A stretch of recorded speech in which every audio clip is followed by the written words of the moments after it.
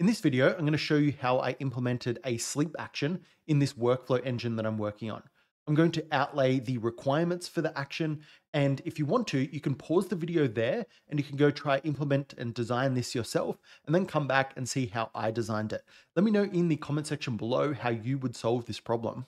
Okay, so what are the requirements for this action? So this is going to be an action inside of a workflow engine that has lots of different actions. So one of the actions could be to send an email, and then we want to sleep, and then we want to send an SMS. So it's this sleep action here that we're focused on designing. And these are the requirements. There could be multiple instances of the engine running at any one time. So for example, this send email action could be executed on one instance of an engine, and then we can execute the sleep action on a different instance. We must have a 5-second resolution, which means that if I configure this to wait for 10 seconds, after my email action has sent, I need this to be sent within 10 to 15 seconds. So it just means that we have an accuracy of 5 seconds. An instance of the engine can be shut down at any point. So let's say that we're sending an email, halfway through sending that email, we could kill this instance of the workflow engine, and that's the same for sleep. And then finally, we need to have a configurable delay time. So this sleep here could be for 5 seconds, it could be for 1 month, it could be for 1 week. But the user needs to be able to configure that. Okay, so now would be a good time to pause the video, and then you can come back and see how I designed this.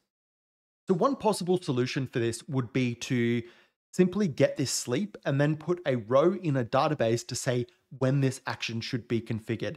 And then we can query that on a cron and see if there is any actions that haven't been executed that fall within a given window. The issue with that is that we need a 5-second resolution, which means that our cron would need to run at least every 5 seconds. So it would work, and if I was just implementing something really fast, I would probably go with that approach first off. It's not the approach I went with, but it is a simple approach that would work, and then you could switch it out later for something that scales a little bit better. But it does actually meet all of these requirements. How I ended up solving this problem was by using an external source. So every time we get an action, so let's say we get a send email action, we can put this onto an external source, and then we can have an instance of an engine pick that job up. And then we can do the same for sleep. And the external source that I chose for that was SQS, which is just a queue, basically. So how this works is we have, let's say, our send email action. Make the font there a little bit smaller. And then we have our sleep. Now, when we get our sleep action, we're going to create an instance of the action. And we're going to store this instance of the action inside of our database. Now, what this is going to do is it's going to see how long until should execute. And if this time between when the action started that we can get from this instance of the action and when it should execute is less than 0, that means that we should execute this action. We would say less than 0. Sorry, it's less than or equal to. Then we execute. If it's not, if it's greater than 0, then we can pop another message on the SQS queue. Now, SQS lets you add a delay for this message coming back into your system. But the problem is that delay is a maximum of 15 minutes. So we can get the time between now and when it should execute. And if it's more than 15 minutes, then we'll put this message back on the queue for 15 minutes. Otherwise, let's say we have 5 minutes until it should execute. We should put it back on the queue and say this should execute in 5 minutes. Okay, so what happens if it's more than 15 minutes? Well, we're just going to repeat the process. So we're going to get our message back out of the queue. It's going to come up to this sleep action.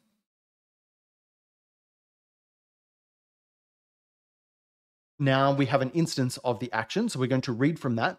We're going to figure out how long we should sleep again. If it's less than 0 or equal to, we're going to execute. If it's more, then we're just simply going to go back around that loop again.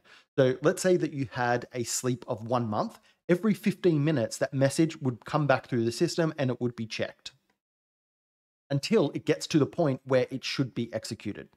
So now we can jump into the code and I can show you how I actually implemented this. So this is the sort of core of this workflow engine.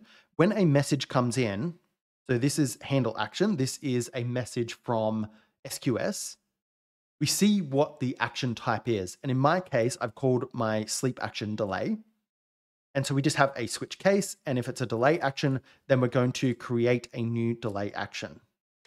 So let's jump into that and we can see what this is. This is basically just a class. Now we're going to find the instance of the running action. And we know that we have that because we log the action start before we actually run the action. And this log action start is going to see if we already have a log for this action. And if we do, we're just going to return, and it requires the action to not be completed. So we could run this action again after the first instance of it has been completed. Okay, so we know that we have this running instance, and now we're just going to find when this instance started. And then we're going to see what the delay seconds is. So this is just the configuration to say how long should this sleep last. Now we're going to find the seconds since the action started, and then we're going to compare that against the delay seconds. This is the seconds that it should sleep for. If it is greater than or equal to, then we can continue. We're going to handle the next action. And in this case, we just call this.next, and then we're going to log the action complete. And all this is going to do is it's going to set the completed at date. Okay, so if we haven't yet reached our timeout and should execute the next function, we need to calculate how many more seconds it should wait. So we just do that by getting our delay seconds. Again, this is the configured amount of time minus the seconds since it started. And then we can call this.handle next action. And in this case, the next action is this current action. We're just going to pop this message back on our SQS queue. And here is the delay seconds. So this is the seconds to wait. And if we go have a look at handle next action, you can see here we take in our delay seconds, and then we're just going to set that to the minimum value of delay seconds or 15 minutes. Because SQS only allows you to create a delay of maximum 15 minutes. If you want to see how I solved other problems in this workflow engine, because there is a lot of different problems to solve and actually quite interesting, let me know in the comment section below what exactly you would like to see, or if you would just like to see an overview of how I've implemented the workflow engine. Thank you for watching, and I'll see you in the next video.